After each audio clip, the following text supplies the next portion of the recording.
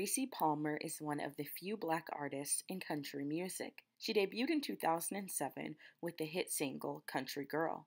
The song made Rissi the first Black woman to chart a country song since Donna Mason in 1987. Her debut album saw two songs, Country Girl and Hold On To Me, chart on Billboard's Hot Country Songs. Rissi later released a children's album titled Best Day Ever in 2013, which got positive reviews. Then, in 2015, she released a follow-up record to her self-titled debut called The Back Porch Sessions, which was produced by Grammy Award-winning producers Shannon Sanders and Drew Ramsey, both of whom also produced her first album. In 2019, Rissi released the album Revival, which has been described as Rissi's most personal work to date. The lead song off of the album, called Seeds, is described as a protest song and was written after the murder of Michael Brown, who was killed by a police officer in Ferguson, Missouri. In 2020, Rissi's podcast, Color Me Country, where she discusses the history that people of color play in the country music genre and how that fact is too often overlooked, debuted on Apple Music Country. Rissi has interviewed some of country's biggest names on Color Me Country, including Mickey Guyton and Darius Rucker. In 2020, Rissi established the Color Me Country Artist Fund as a partnership with Apple Music Country host Kelly McCartney Rainey's Day Fund to support the underrepresented voices of people of color in country music. At the 2020 CMA Awards, popular country artist Maren Morris won numerous awards, including that of Female Vocalist of the Year. She dedicated that win by paying tribute to Black women in country music, including Rissi. There are some names in my mind that I want to give recognition to because I'm just a fan of their music and they are country as it gets, and I just want them all to know how much we love them back. And just check out their music after this. It's Linda Martell, Yola, Mickey Guyton, Rissi Palmer, Brittany Spencer, Rhiannon Giddens. There are so many amazing Black women that pioneered and continue to pioneer this genre, and I know they're gonna come after me. They've come before me, but you've made this genre so, so beautiful. I hope you know that we see you. Thank you for making me so inspired as a singer in this genre. Early this year, mega country superstar Morgan Wallen made headlines when he used the N-word after a night out, causing for major controversy. There was a swift backlash against him, and huge country music artists began to question country music's role in racism. CMT, Country Music Television, is also pulling the plug, tweeting, "We do not tolerate or condone words and actions that are in direct opposition to our core values that celebrate diversity, equity, and inclusion." But with his recent and abrupt return to the genre that just condemned and banned him mere months ago, the question arises, when will country music, known for its exclusion, be ready to confront its racism problem and be more inclusive of artists of color? Rissi has been asked questions like this her entire career and is here today to talk about those questions in depth. Please welcome Rissi Palmer to the hot seat. So first, I want to thank you for being here in the hot seat today. Oh, no, thank you for inviting me. I appreciate it. Absolutely. Before I start, I want to tell you this. In 2007, when I was in high school, I actually discovered Taylor Swift, and that was the first time I started listening to country music. Had never listened to it before. Well, I remember loving her so much, I said I wanted to go to her concert, and people in my school, I went to a predominantly white school, told me I couldn't go to her concert because I was Black. So that's when I started looking up Black country singers, and you came up.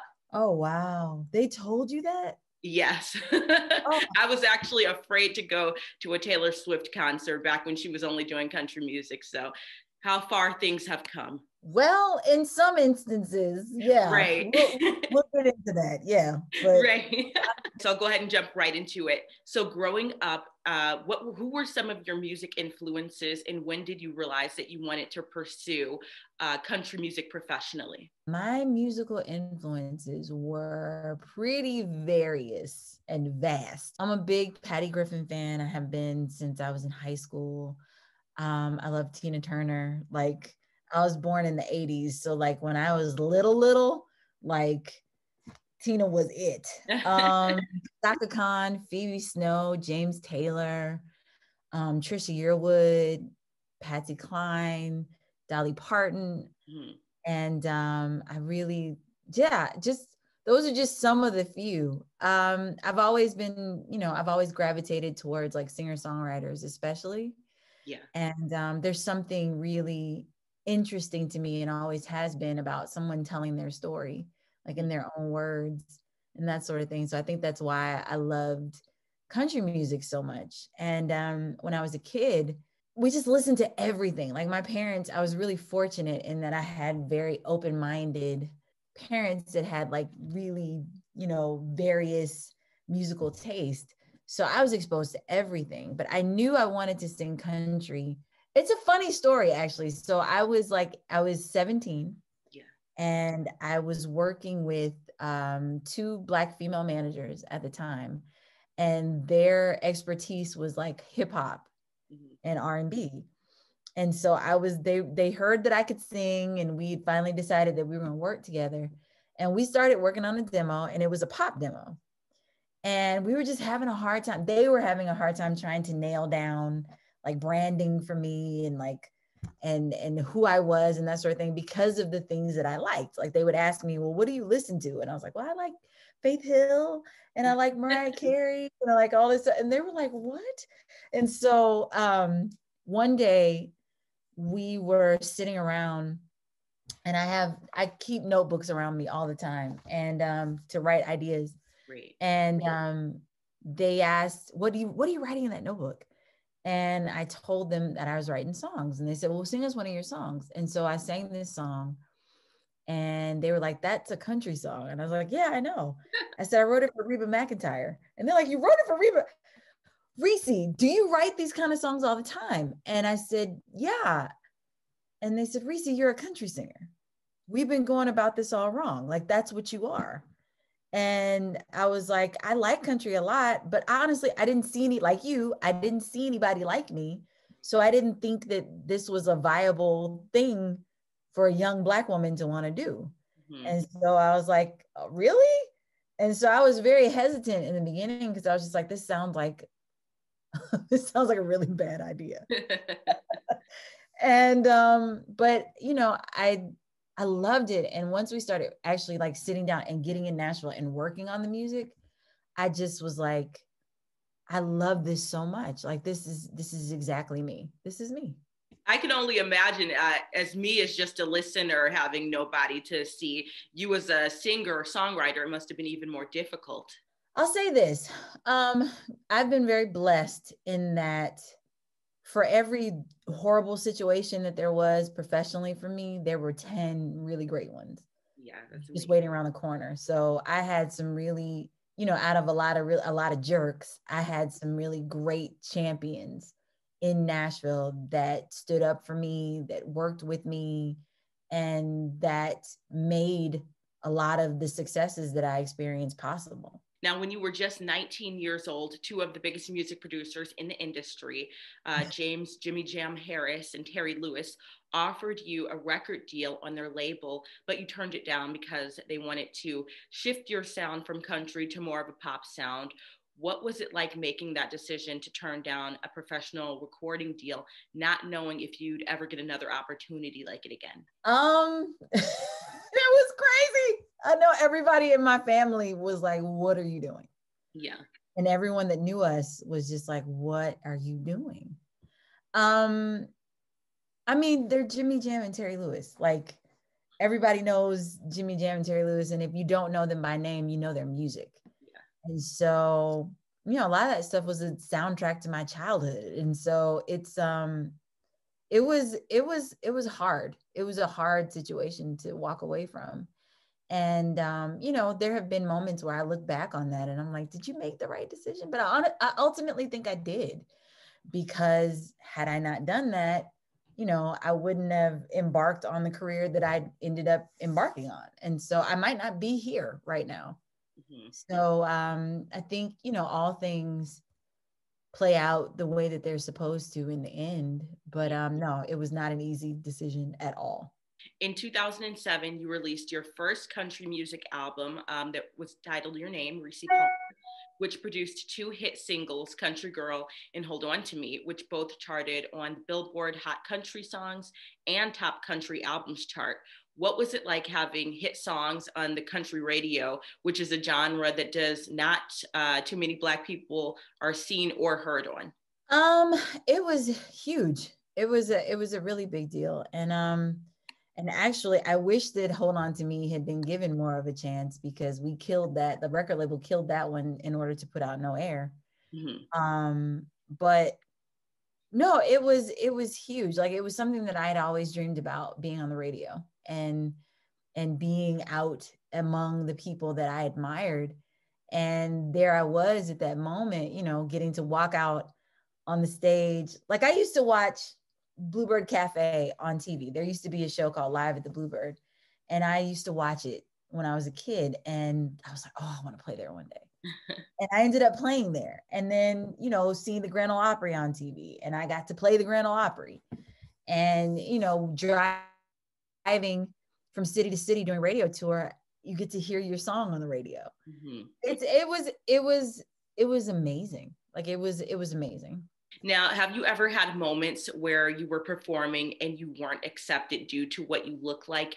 And if so, how did you handle that? There's one story in particular that comes to mind. I was playing a show in Florida, and I was a part of a package tour. And so it was myself, Sawyer Brown, Chris Young, Carolyn Don Johnson, and Phil Stacey. And Phil and I would trade off who would be the opener because we were both so new. And so our tour was sold as a package to a festival. And this festival was sponsored by a radio station. And, you know, so we were all, it was like Big and Rich were on this, like everybody was on this show. And so I remember getting ready to go on stage. And usually the people that I would see that looked like me worked at the, like, were working backstage or working the stage or whatever, or the musicians or something like that. And I was about to go on stage, and my radio rep was with me, and the security guard would not let me on stage. Oh my gosh. And he was just like, what are you doing? This is the main stage. And I was like, yeah, I know, they're playing my song. Like, they were playing the opening chords to Country Girl. And I'm still like trying to argue to get on stage. Mm-hmm. And then I get let on stage, and I walk out, and there's Confederate flags and all kinds of stuff flying in the crowd. Right. In those instances, I just, like, at that moment, and in any other time that I experienced that, I just remember thinking, I deserve to be here. Mm-hmm. I work just as hard as everybody else that's here. And y'all are going to get all of this. You're going to get this show, and I'm going to sing these songs, and you're going to like it, or you're not going to like it. It doesn't matter, because I'm still getting paid. Right. But like, that was, that was kind of the resolve that I came to. Like, yeah, it was scary. It was not fun. It made you feel, you know, like you don't belong, or like you're not as important as other people, or you're not as valued as some of the other people. But I just had to remind myself on a regular basis, you deserve to be here. Like, you're doing all the same things that all these other artists are doing. Mm-hmm. And, you know, you've been in town just as long, maybe longer, than some of these other people. And you've been writing songs, and you've been singing, and you've been playing for just as long as all these people. And so you deserve to be here just as much as they do. Wow. I think that's super powerful what you said. You deserve to be there. And I think that's something that a lot of people of color and women as well have to constantly remind themselves of in the entertainment industry. 100%. I mean, that is the very definition of imposter syndrome. And it's something that I have found that I feel all the time. Like, even today, even this far into my career, I still have those moments where it's just like, what are you doing? Like, what's happening? Like, are you sure? Are you sure you want to give this to me? Are you sure you want me to? Yeah. Now, country music is known to be exclusive to anyone who's not white. Why do you think that there are so few people in country music? And how do you think that this problem can be fixed? Because there are people of color that want to be in country music. I've been asked this question in various ways for like the last couple of years. And I'll be honest with you, I don't think that it's going to come directly from the industry. Mm-hmm. I think that it's going to come from us advocating for us. And that's partially why, not partially, that's why I started the show, Color Me Country, my radio show, and why I started the Artist Fund, because I don't know that the industry's ready. I think certain sectors of the industry are ready, but I don't think the industry as a whole is ready. Right. And this isn't just a country music thing. Like, this is a music industry issue that we have. Yes. Like, there can only be one Beyonce. Why is that? Like, you know what I mean? And not to say that like she is Beyonce, but like record companies feel the need that once there is a successful someone, like for some reason we can't have someone else on that same level that's just as talented, maybe just differently talented. Mm-hmm. And so in country music, you can have 15 blondes, or you can have 20 guys in cowboy hats or in baseball caps, but you can only have one Mickey Guyton, or you can only have one Jimmy Allen, or you can only have one Darius Rucker. And I don't know, I mean, it's a combination of things. There's a sexism issue, there's a racism issue, and it's not, people think racism is like, you know, white hood, right, cross. And a lot of times it's just preconceived notions about someone, or what you think a Black audience wants, or what you think a white audience wants, and not really taking into consideration the talent or the music or any of that stuff. And so I think that until country music, the industry and the fandom do some really deep introspection and a lot of change as far as like having people of color in power positions and in decision-making positions, until that happens, I think that the artists themselves are going to have to, the artists and the fans are going to be the ones that are going to change the minds and are going to change the way things are done. Yeah. So that's, I advocate for that all day. Like, and I try to help as much as I can, because yeah, you can't do it without money. You can't do it without support. So let's create those spaces where these artists can be supported and amplified. Now, 2021 has actually been a very groundbreaking year for Black people in country music and other aspects of the entertainment industry. But as far as country music, Kane Brown played at the Grand Ole Opry for the first time ever during an NBC special in February. Mickey Guyton hosted ACMs with Keith Urban, and the ACMs also featured 4 Black artists in major categories for the first time ever, including Mickey Guyton, Jimmy Allen, Kane Brown, and John Legend, actually, for his duet with Carrie Underwood. Do you believe that this is something that will continue on in the years to come, or is this something that was more performative? Because a lot of people are saying that the things that happened last year are kind of seeming a little bit more performative. That's a great question. And I think that you can't judge something as performative until you see what the follow-up is. Mm-hmm. And so I think that it's real premature right now to say whether it's changed or not. Right. I think we have to look at the way things go forward. Mm-hmm. And again, it's not just in front of the camera. Like, we have to stop thinking about it's just about artists. Like, it's about who's getting the jobs behind the scenes, like who's directing the shows, who's producing the shows, who's writing the shows, who's choosing, who's on these boards to choose who gets the awards.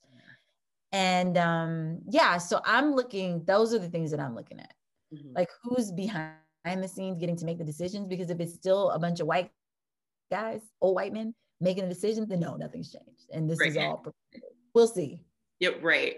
We'll see it. Like how they did the Oscars. Remember that year Oscars So White? Yes. And, you know, and here we are. So it's just like, you know, I would rather wait and see. So recently, huge country music star Morgan Wallen, and even I knew his name, and I don't listen to country music all the time, but even I knew his name. He was on like Wendy Williams, he was on a lot of entertainment things, but he faced many consequences when a video of him leaked using the N-word. The country music community immediately came for him, which actually shocked a lot of people, considering how big of an artist he was, especially big artists like yourself, Maren Morris, Mickey Guyton, and several others called Morgan Wallen's behavior out immediately. What work needs to be done for Morgan to be forgiven? And did you feel pressure to speak out against him as one of the few Black artists in country music? Did you feel like people were looking at you waiting for you to say something? Yes. In fact, so I didn't see it the night that it happened. I was off living, and I just remember my phone going crazy. Oh my gosh. With people like, did you see it? Did you see it? And everybody sent me the article and stuff. And I was like, oh my God, okay. How do I feel about Morgan? All right. So I have said this many times, and I'll say it. You can forgive someone. Like, that's forgiveness is on you. Like, it's subjective, and it's on the rest of us. Do we want to forgive him? Do we not want to forgive him? And like, it's healthy for us to let it go and not I mean, when I say let it go, I mean like the anger and all that stuff. What's not healthy is like this rush to absolve and forget. Yeah. Like, everybody wants to forget everything and like move on, and let's pretend like this didn't happen. And that's ridiculous, because it did happen. Right. And the thing that offended me more, I think, than him even saying it, was the reaction from some of the fans. Yeah. And the reaction from some of the people in the industry, mm-hmm. where mm-hmm. like, well, rappers say it all the time. Mm-hmm. Or, I mean, this is something that Black people say to each other all the time. Right. And just this whole, like, he's a kid and forgive him. And like, this is a full-grown man, full-grown man. The only thing that I can judge him for, because I don't know him, I've never met Morgan. I don't know really anything about him outside of his music. Mm-hmm. So I can't tell you one way or the other if he's a good person, bad person, whatever, but I can judge by his actions. Right. And he doesn't seem to be a person that learns very easily from mistakes. Mm-hmm. And it's not just this N-word thing. I mean, he's admitted that he has a drinking problem, which is huge. Mm-hmm. And I hope that he's working on that.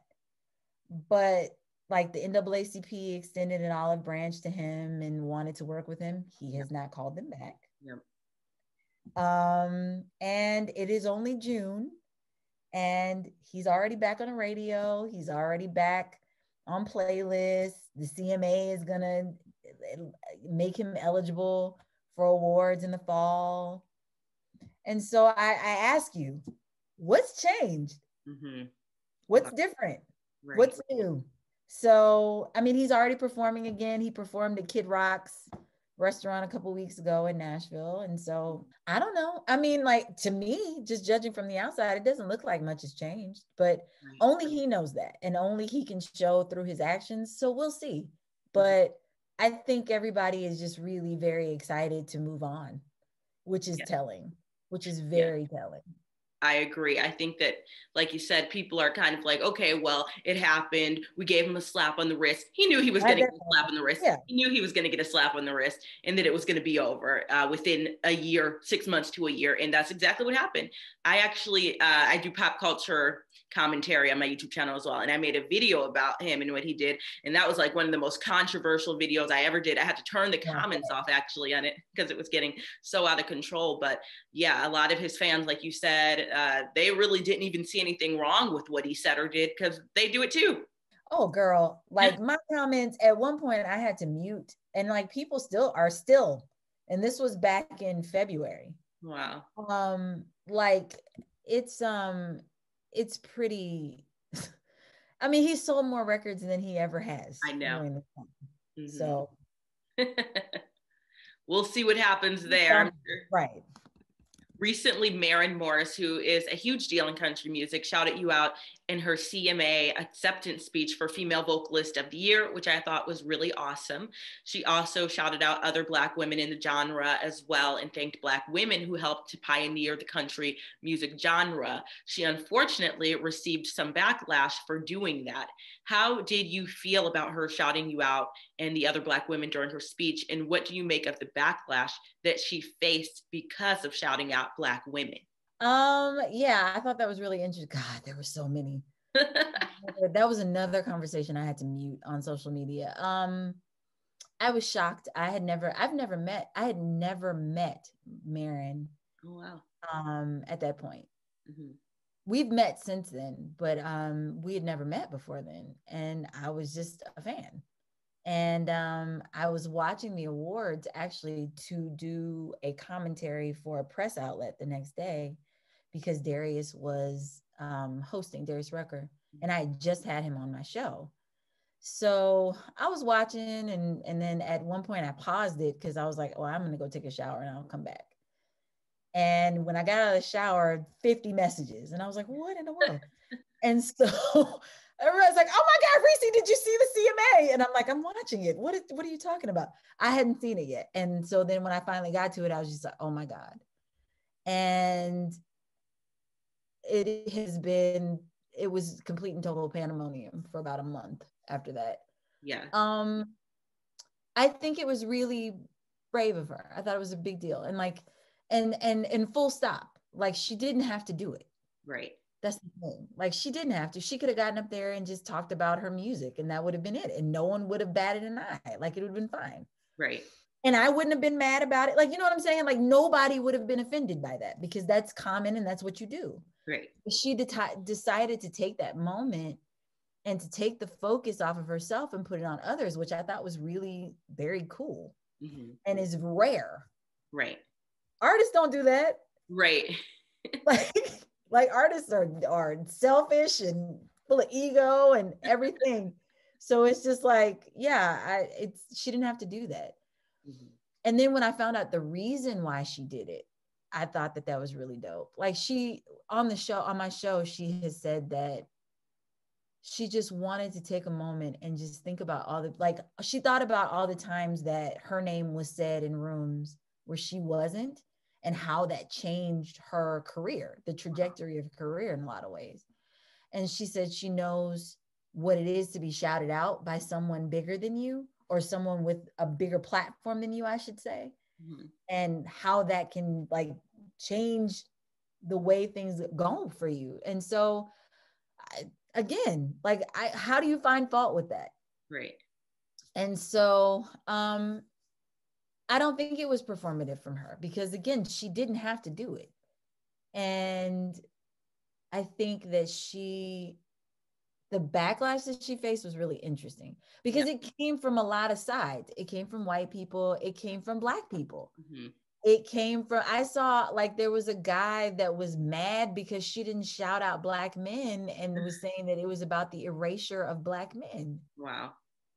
And it was obvious someone who doesn't know anything about country radio because the truth of the matter is that even though we all are doing very poorly as far as radio airplay is concerned and visibility in country music is concerned, Black men have always historically done better than us. Yes. And so, yeah, like, so when you say something like that, it tells me that you know nothing about what's going on, the numbers in country music. And then I saw like, this is just performance. She just wants people to think she's woke. And again, she didn't have to do it. Like there was nobody with a gun to her back telling her to do it. So I don't know. People are interesting. I think people are just tired. Mm-hmm. And everybody is just tired of everything. And so we've become very cynical. I actually did not know who she was until I heard that speech. And it Really? made me, and as well as many others that I know, Black people, white people, Latino people, Asian people, it made us go and listen to her music and stream it and buy it. So I think that what she did was positive. Yeah. Well, and Maren she's a good example of someone who has benefited from music that's not just country music. Like you can listen to her music and you can see that she's been very much influenced by the blues, by R&B, by pop. and who are the purveyors of that sound but us. Right. And so I think that is a really cool thing, like a full circle, like a recognition of, you know, all these things make me up. And so let me try to help these people. Like, I appreciate that. Now, you host the Apple podcast Color Me Country, where you bring to the forefront people of color's history with the genre. Can you tell me about the podcast and how it came about? The show is, I have one of my best friends had told me for years that I needed to do a podcast and that I needed to do it about country music and all these things that I like to talk about. And I was just like, no one's going to want to listen to that. And then I have 2 children and I'm a husband and all these other things going on and a career. And so I didn't have time to do it. And then at the beginning of quarantine, I found myself with suddenly no shows and a lot of time. Yeah. And so I knew that other people were at home too. And so I just started reaching out to my friends and people that I knew in the business. And I was just like, let's just talk. Mm-hmm. Because I wanted to dispel this whole idea, number one, that Black people don't like country music. Mm-hmm. And number 2, that everything's okay. Because I think there's a tendency when you are successful in country music or in any white space and you're a person of color, that you give off this whole thing that everything's fine. Yeah. Like, nothing's happening to me. Everything's good. I'm not a hostage. Like, that kind of thing. And so I wanted to create a space because that was how it was for me in the very beginning. Like, if you read any of my early interviews, everything's fine. Right. And I go out of my way to make sure to let you know that everything's fine. No one is racist. Everything's fine. And and like lying. And basically like just completely lying to myself and to others. And so I wanted to create a safe space because a lot of times you're talking to white people when you're doing these interviews. Right. And so these artists are able to talk to me because I'm a peer. I'm a person of color just like them. In a lot of cases, I'm a woman just like you. And so like, give me the real. Like, because we can both compare notes and we can be honest. And I'm not a journalist. Like, I'm just Rissi and I'm just curious. And so, yeah, that's where the whole thing came from. I just wanted to dispel these ideas and I wanted to tell this history that I know that it doesn't seem like a lot of people know. And it just grew legs. And then when Apple came along, it changed from a podcast to a radio show and we were able to play more music and that sort of thing. And then like the playlist has a lot of meaning and that sort of thing. So it's become a lot bigger than I ever hoped it would be. Yeah. Yeah. And it's become a space that, like a safe space, which is exactly what I wanted. So I love doing it. And it's been a lot of fun. Now, my last question for you is there anything else that you would like to say about anything? Sure. I mean, I'm working on a new project right now. I'm hoping to have something out, good Lord willing, and the creek don't rise by the end of the year. Fingers crossed. I'm working on a couple more shows that'll be out soon, hopefully. The show Color Me Country Radio is still going on. We'll start our 2nd season in August. I'm very excited about it. And you can check it out on Apple Music. And if you listen the day that it's live, it's free. Mm-hmm. And also check out the Color Me Country Artist Grant Fund. We have to date given out, I believe, about 35 artist grants. And we're still going. And we can always use the money. And none of the money goes to me. It goes directly to artists of color who are pursuing careers in Americana and country music. Wow. And yeah, and it's been really awesome to do. And I feel really blessed to, be the one that gets to make those emails. I'm like, hey, I'm sending you some money. Oh my God. You can go to colormecountry.com and information about the show, me, and the fund are all there. And thank you so much for sharing your platform with me. I really appreciate it. Oh, thank you for being on here. I can't believe I got you on here. It's an honor to speak with you. I've been following your career for almost 15 years now.